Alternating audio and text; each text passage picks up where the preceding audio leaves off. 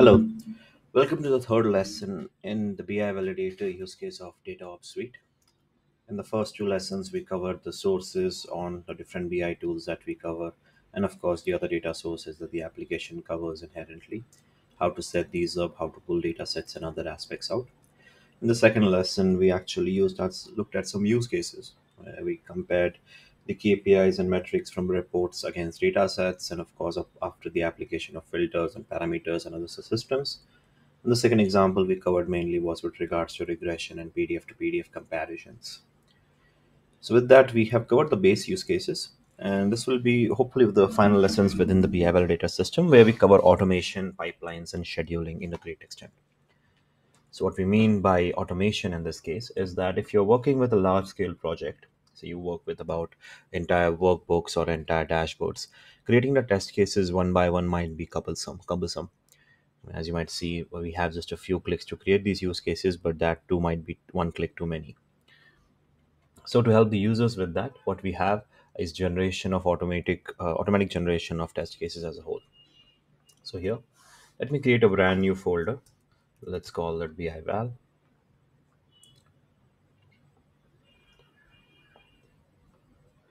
Now I'm going to go into options and I'm going to click generate BI data flows. So this is our use case, which can help the end users generate a wide variety of test cases in bulk. So here the test case that I want to work with is maybe regression or upgrade. So what I mean by that is, well, firstly, let's select BI Val as our upgrade.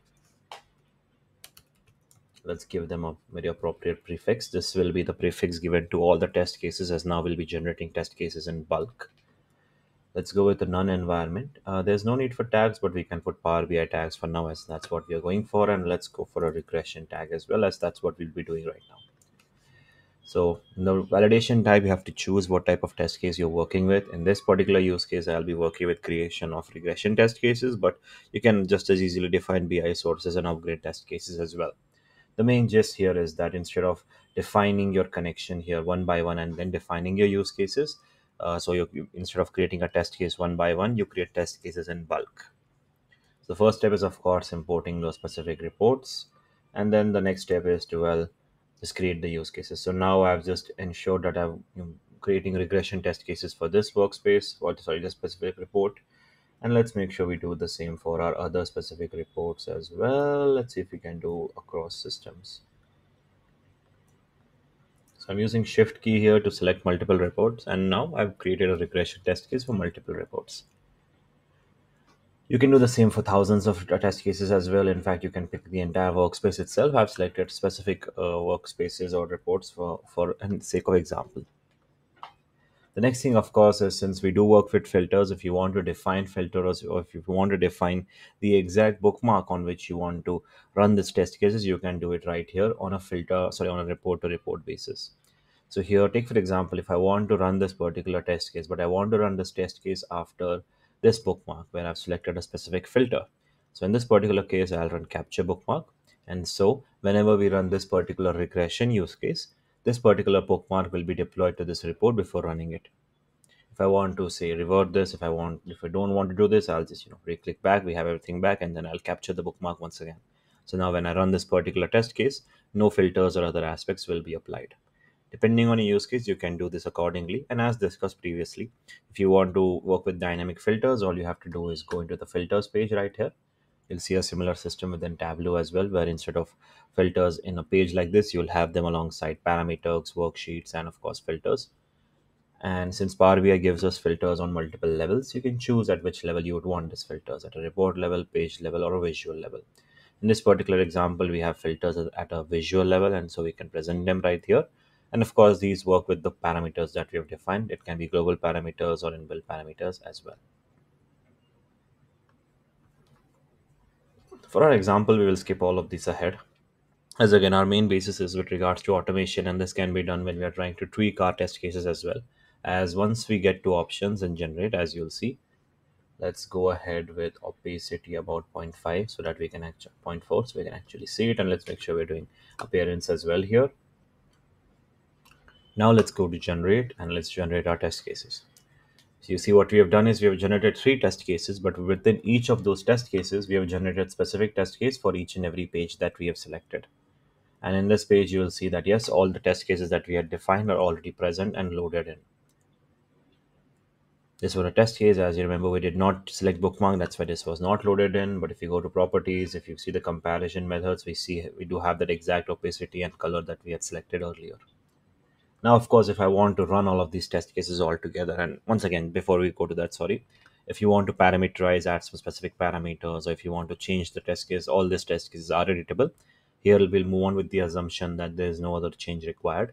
And now moving on to the main aspect, which is, well, now that I've defined this multiple test cases, and if I go to my folder right now, let's go to BI Val, you'll see I have three test cases created. Each of them have at least three or four test report checks or regression tests within them.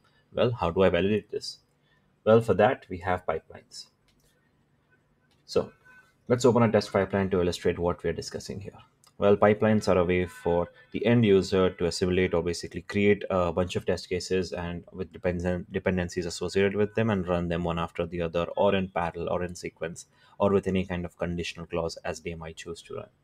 That's the main gist of pipelines. It's a way for the end user to group test cases, define how test cases will be run, and of course, if there's going to be iteration or other systems present in the mix. The current test case that you see, the current pipeline that you see has a data quality monitor test case followed by a shell script and a data flow that runs in parallel. And after that, we are running some validations on some XML and JSON files. So that's a pretty straightforward pipeline. But as you will notice, we have a lot more test cases present right there. So let's go through all of them one by one. Data flow is basically test cases that we have generated earlier. That's what we saw in data flows. The name is analogous and similar to test cases itself, so you can consider them one and the same. To add a test case, let's create a brand new pipeline for this. Let's call it BI bulk.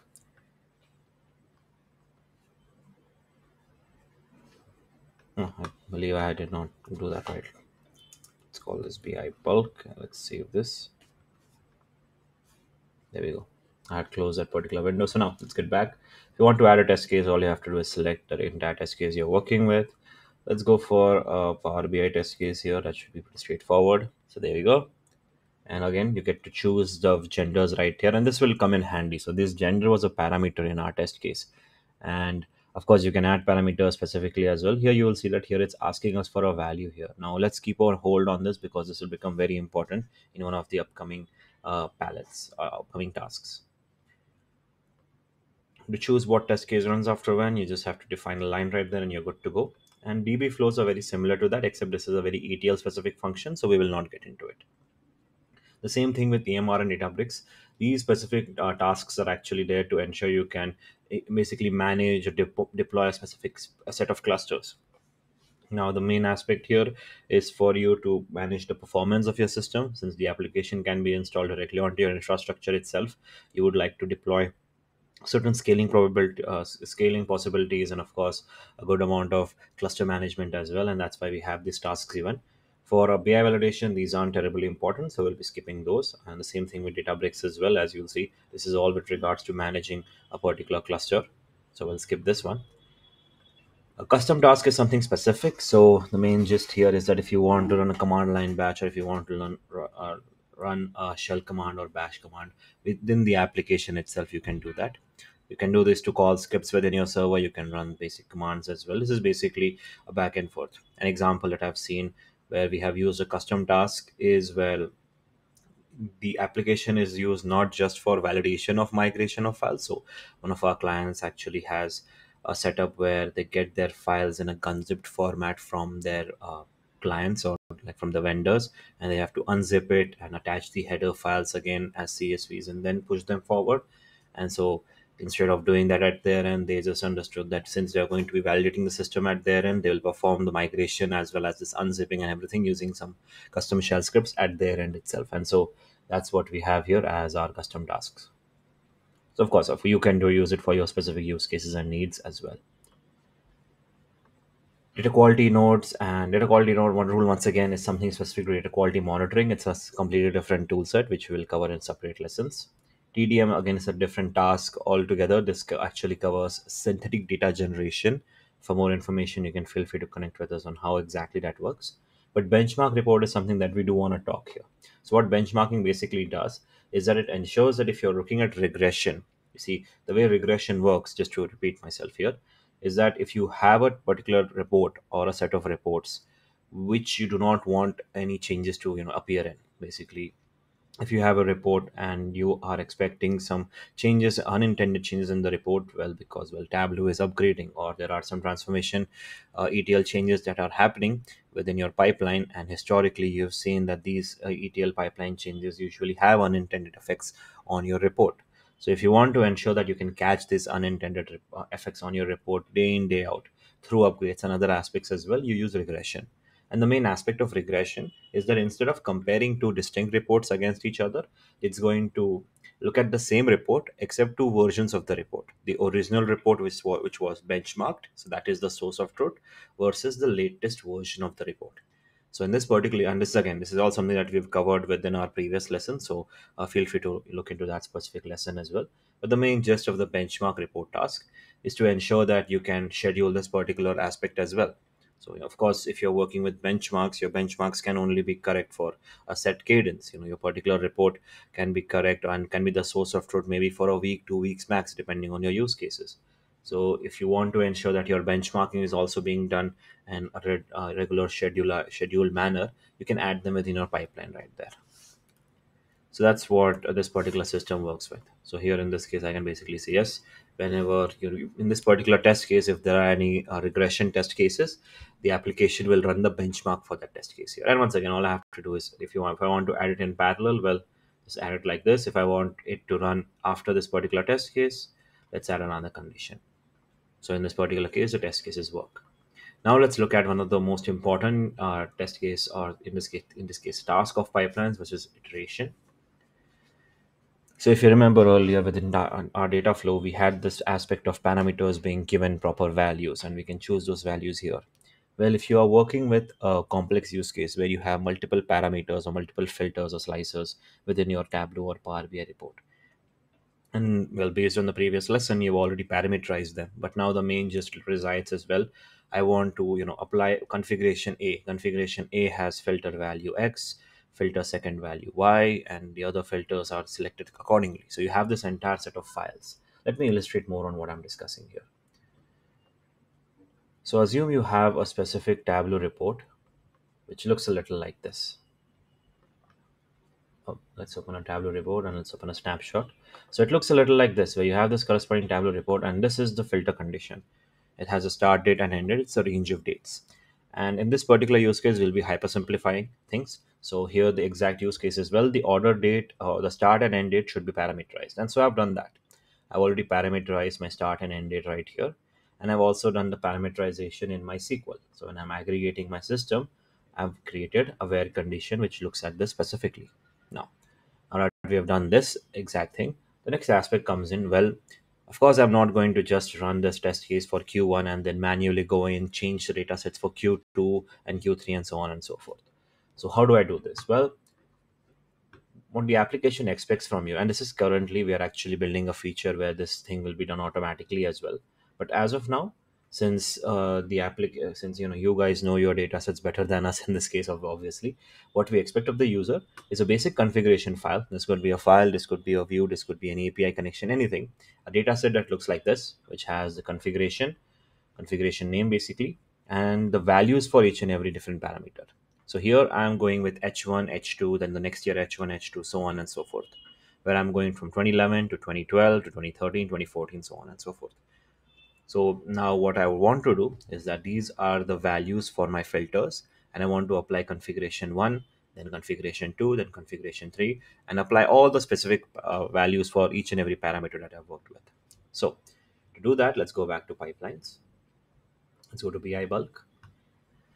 You'll notice all the test cases that I put are not present here because I did not save or run my system. So if you want to ensure that your tasks or tasks, or in this case your progress is being saved, please do that. And here it's going to ask me if I want to have static parameters or dynamic. So of course, if I'm working with static, and let's go ahead with this particular use case, if I want to have it static, what I can do is instead of start dates right here, I can just define a test case like this, where I have S1, C1, S2, C2, and so on and so forth, and these will be the parameters for my system. Alternatively, what I can do is go for dynamic systems. Now, when I go for dynamic, it's going to ask me what is the exact configuration data set. And all I have to do is plug in the configuration data set. As you notice in the previous screen, we had a plugin which actually does this specifically.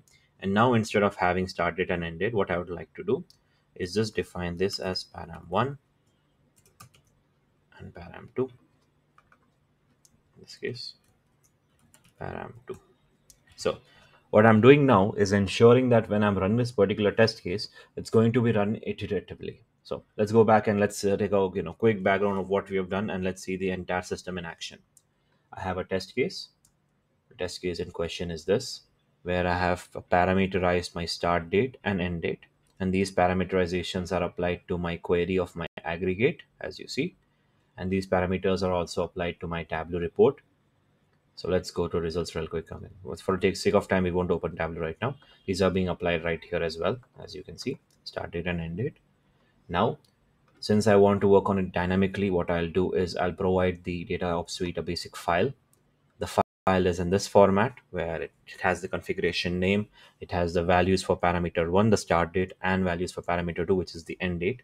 Now this file is picked up from a CSV AWS S3 location, but it can be from any specific location. The only thing left once I load this data set is to call a basic plugin. And here I'll talk a bit more about plugin towards the end of this lesson. But basically call the specific plugin out here, get into options and choose what the exact data set name will be. You'll notice this is the exact data set name we plugged within our iteration pipeline. And now if I go back to pipelines, I have this test case already created. You'll notice that this is how the application looks, where I have $sign, curly brackets, param1. This is what we had within our columns as well right here. And these are different parameters that we have defined within our system. And now if I look at the run history, since we won't waste time with running this exactly right now, you'll see in the task run details, the application has been run multiple times, and each time it has been run for a specific set of parameters. And this is what we mean when we want to apply specific parameters. You can do this to ensure that you're testing your validating your reports not just at an overall level but also at a granular level. So it's pretty handy trick to know, and part of a very deep test case validation within BI validation as a whole. So that is more or less the basic gist of pipelines. The last few topics that we'll quickly cover up are, of course, with regards to schedulers. So a scheduler is basically where you can choose to schedule either a task or basic test case, entire pipelines, where you can choose to purge run histories and other aspects as well. So that's basic scheduling, nothing too crazy out there. We ask our end users to actually work with this as accordingly.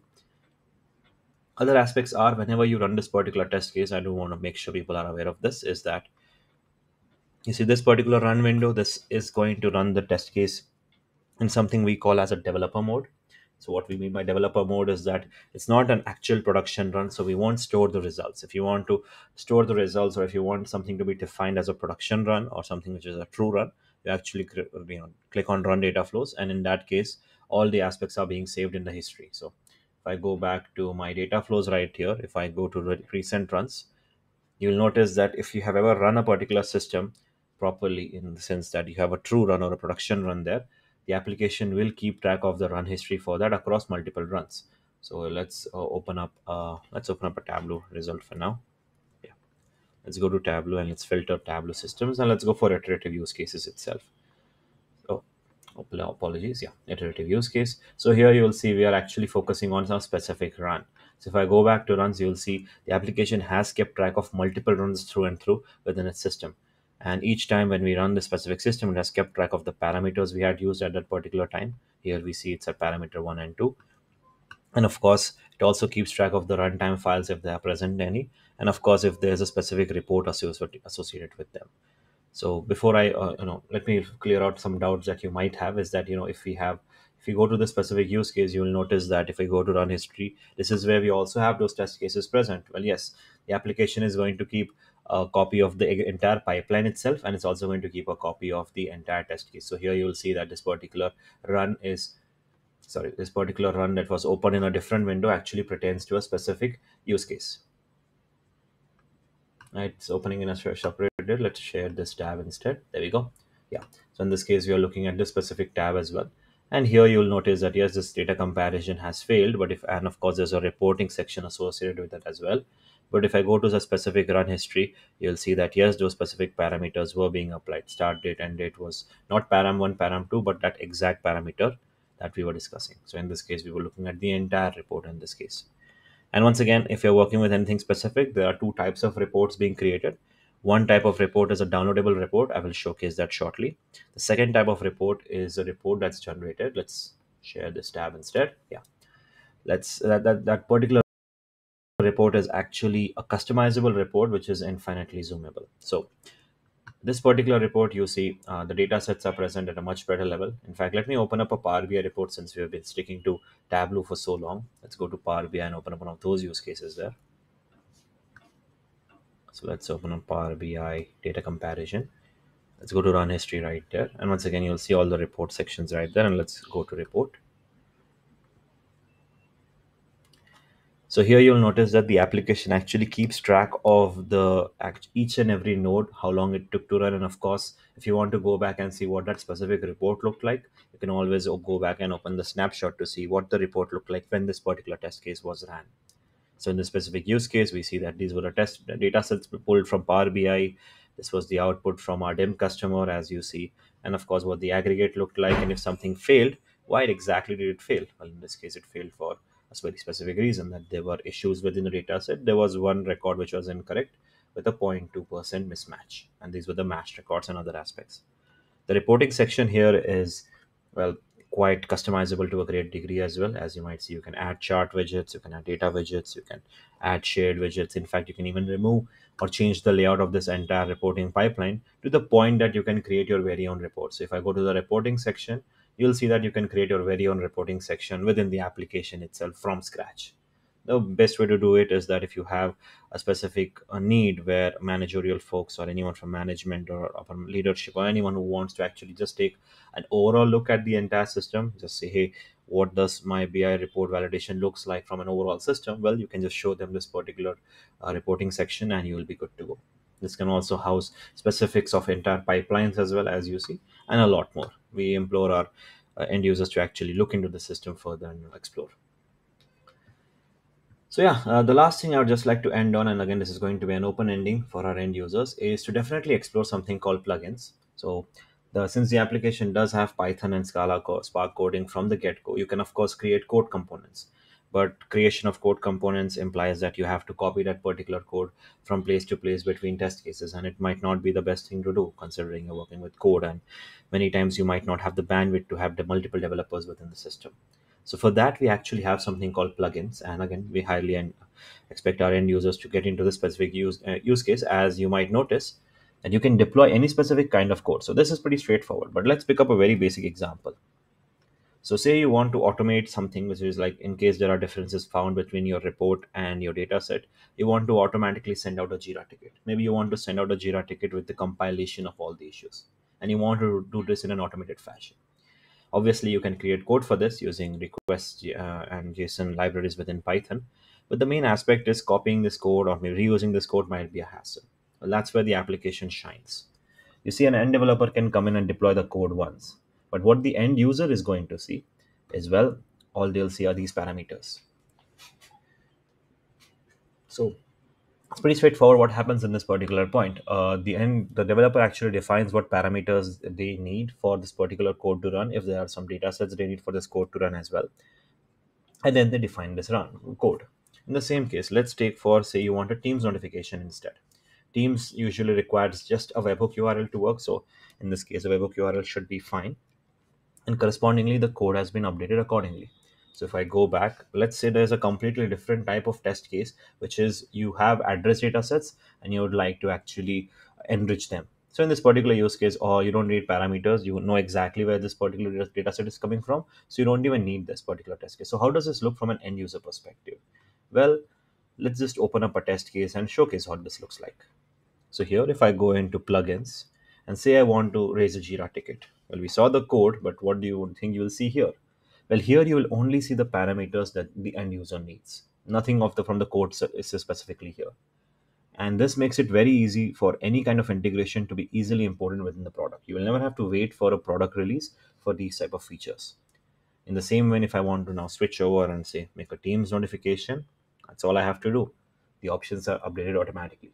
And so you will not have to maintain code in this particular system. Of course, this is just a tease. We would like our end users to actually get into the documentation, try to play with the plugin system as a whole. And of course, if you want to test out plugins in a sandbox where you might not have access to admin sections, feel free to use the code component. And it's pretty identical, and it has the Python and the same aspects present here, except this will be local to your test case and not to the entire system as a whole. That being said, once the application is within your system, or once you do have admin privileges within the application and any system, you can create your very own plugins as well. Last thing, and this is again for end developers only, is the application does have a great amount of externalized APIs. So if you want to say create test cases from scratch, not using the UI but using code, maybe you want to change parameters, maybe you want to run test cases, maybe you want to run pipelines as well in an automated fashion, maybe you want to run it using Jenkins, using CLI commands or other aspects. The application does have a great amount of externalized APIs that you will find within the online help and support portal.